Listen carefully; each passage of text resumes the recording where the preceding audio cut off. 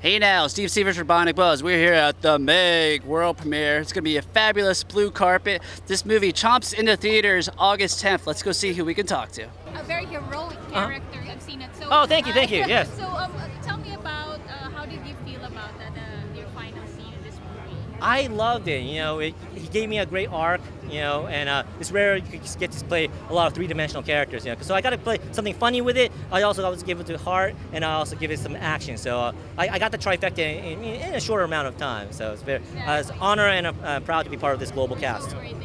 Thank you very much. Appreciate it. In this movie at all? No, I gave it up, unfortunately.